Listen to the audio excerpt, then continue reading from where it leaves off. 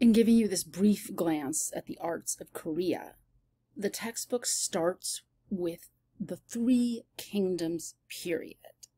So if we think about Korean history as a timeline, sort of like China's, we have these very ancient cultures that have been archaeologically excavated, that are Neolithic cultures moving into Bronze Age cultures.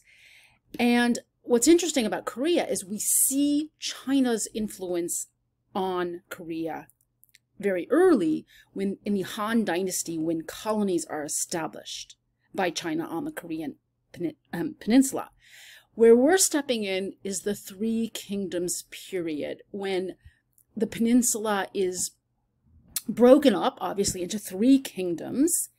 And let's look at that. So this map helps you to see that, how we have the Goguryeo kingdom in the north and central peninsula. Down here, Silla, and then Baekje, which can also be spelled Pakje, because, of course, these transliterations are never 100% accurate, right? Different language systems, different phonetic patterns. The artwork that you'll learn about, the first artwork you'll learn about in conjunction with the Three Kingdoms period, is derived from the Silla kingdom, and the date 5th to 6th century CE. I want to point that out because what's happening in China, right? Well, in the 200s, the Han Dynasty is falling, and then we have our period of disunity, right, for 300 or so years. What's interesting is that at this moment, we know from the pottery that the pottery from Korea is also being being transmitted to Japan, and that Japan is being influenced by the tomb culture of Korea. So Japan, we will be looking at a tomb culture, and we see that same kind of tomb culture for the elites, the royals, as we saw in the Shang and Zhou dynasties. So these splendid, absolutely jaw-dropping crowns have been found, made of gold and jade, and we can appreciate them on the level of gold working technique, right? The Korean kingdom was called by Islamic traders at the time the Kingdom of Gold, because they were the best gold workers. We can see jade and gold being used as magical materials to prevent decay, similarly to how we saw it in China.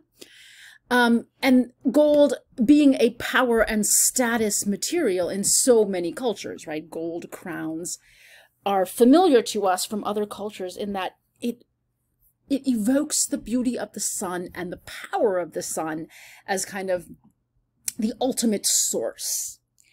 So the societies here of the Three Kingdoms were aristocratic societies, rigid social stratification, where you basically had the free versus the unfree. So you have freeborn aristocracy and common citizens, and then you have a hereditary class of slaves.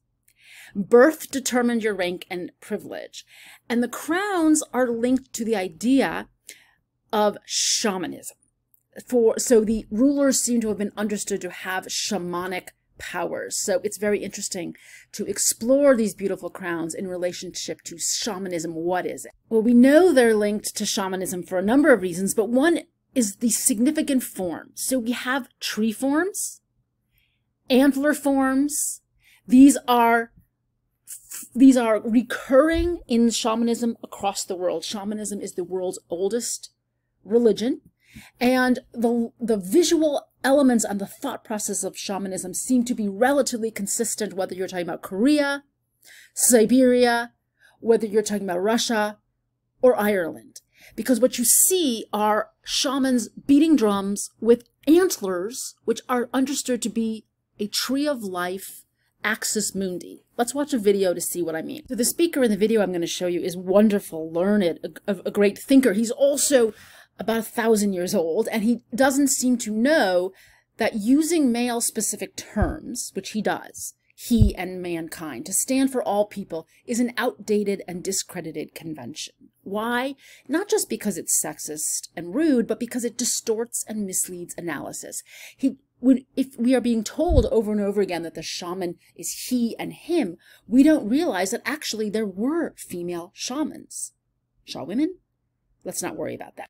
So we're going to look at a tiny little section from this helpful video, Different Paths, Shamanism, Cults, and Religion on Demand. This is available on DVC Library Films on Demand, so you can come back to it. The word shaman came from southern Asia by way of Russian. It meant a magic priest who practiced trances, divination, and healing in northern Siberian and Altaic societies. He was not a sorcerer, cast no spells, and did not seek to do harm. The important role which he performed was that of a purifier. The shaman, alone of his tribe, undertook an ascension into heaven in a state of trance, to obtain the power to cure an illness or to see into the future. This cosmic journey reflected a universe made up of two parallel zones, the earth and the sky, joined by a world axis, which could be a mountain, a tree, or the central pole of a tent. This axis allowed the shaman to circulate between the two zones. In shamanistic cosmology, the earth is one divinity among many. But the supreme God is heaven, from which everything which exists on earth receives its soul and its strength. Other free-floating spirits, which are both benevolent or malevolent forces, wander between the two essential cosmic zones. These can assume different guises, and often appeared in animal form. Useful or harmful, therefore, became fundamental reference points for shamanism. Shamanism believes that illness is brought about by the fact that the soul has left the body. If it does not return, the patient will die. The soul can also be chased out of the body by a spirit, which then takes its place. Whatever the case may be, it is the role of the shaman to ascend into heaven in the company of benevolent spirits, and to fight malevolent spirits to regain the soul which is lost, and bring it back to the body, driving out the intruder if necessary.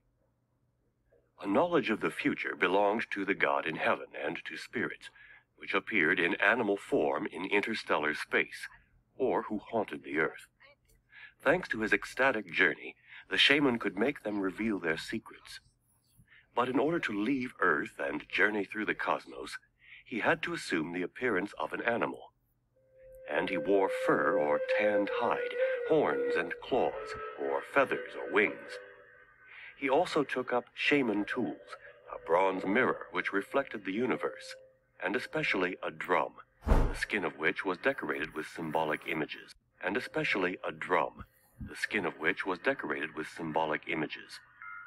He would beat the drum as he danced until he fell to the ground, either still shaking or completely inert.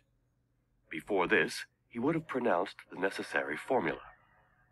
This phenomenon of the shaman appeared in Africa, in Oceania, in North America, and in Southeast Asia. But it is principally known in Turkish and Mongolian areas of Asia, where it was first observed in the Middle Ages, and where it can still be found today.